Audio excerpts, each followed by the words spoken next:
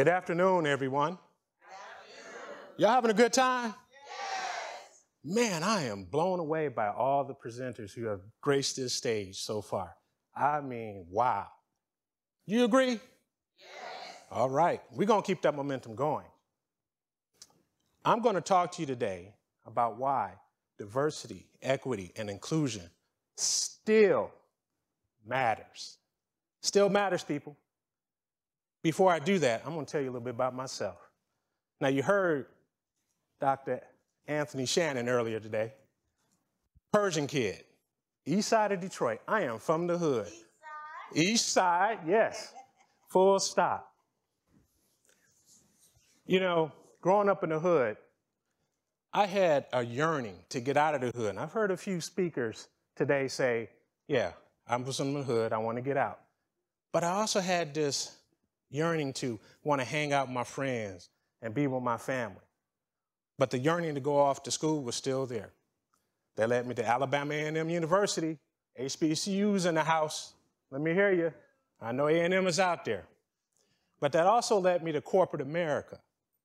And in corporate America, I had this idea hitting that way that I'm going to have a big shiny desk, corner office, feet up on the desk, calling the shots. Big boss, right? Woof. Was I in for a rude awakening? I tell you, I did not know how corporate America was going to accept me or view me. You see, I'm tall. I'm Latino. Any Boricuas in the house? Puerto Rico? Come on, let me hear you. At least Caribbean. I know you're out there. All right, all right. So in corporate America, I've seen just about anything you can think of. And I've heard a few people say that today. You know, I was often viewed upon as intimidating. I'm a big guy. Let's face it. I'm embracing my facade, right? So I was intimidating mostly to white people. I'll say it. Because we all know we're in this world and we have a history in this country of systemic racism. It's no different in corporate America. No different at all. And I was put down a lot.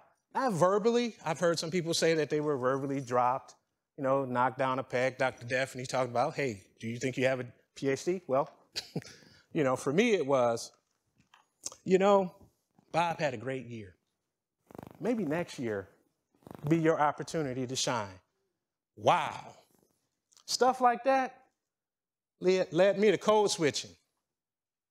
Some people call it imposter syndrome, but code switching in a technical term by the Harvard Business Review, because I got to educate y'all, 2019, it is the practice of someone changing how they look, how they talk, how they walk, right? So as we know, when you go through this process, and a lot of folks who are brown, black like me, you can lose yourself going through this process. Now, I'm talking to the leaders out there in virtual space here in the room who are making decisions about their cultures. And we know that a lot of companies, because of the last 2 years, the pandemic and things of that nature, they're spending billions of dollars on, hey, we're doing this for this community. We're doing this for that community. That's lip service, right? DEI still matters. There's 3 things that I want you to walk away from today. DEI still matters. You're going to answer the question, why me? And why now? Now, I've already given you the reason why it still matters. I struggled with code switching, believe it or not. I'm a board member. I'm a cyber pro. I've worked for more than 27 years in this profession, right? I struggled with that, believe it or not, until the early 2010s. What year are we in? 2022. So the next question, why me, is really directed towards the leaders that are out there that are running these corporations and organizations. You have to get into this DEI mindset. Oh, I'm sorry. DEI, diversity, equity, and there we go. DEI.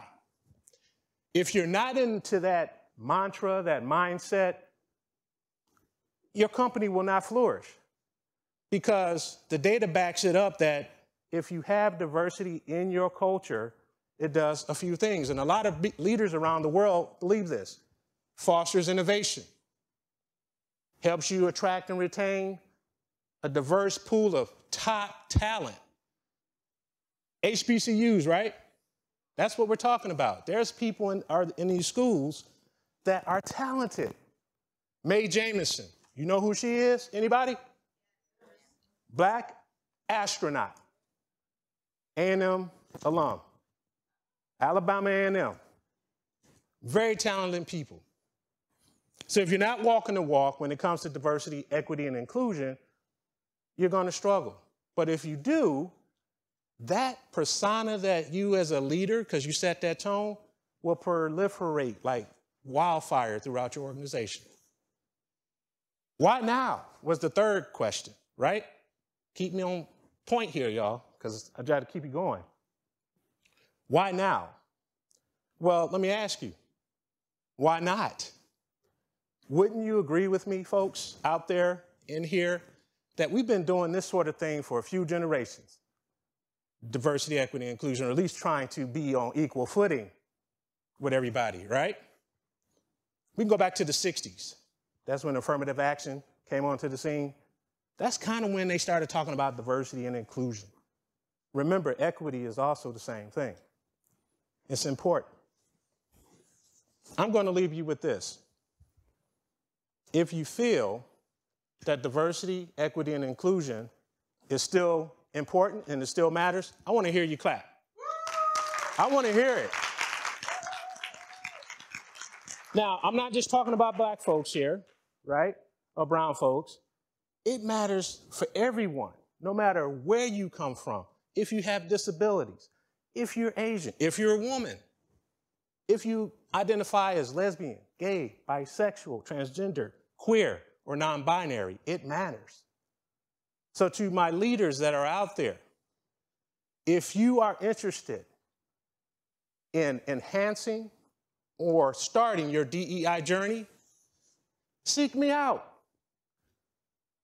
StanleyConsults.com is where you can reach me, or I'm on LinkedIn, Jermaine Stanley. I am passionate about helping leaders build, lead, launch initiatives that support diversity and inclusion in their organizations. Thank you. You've been a great audience.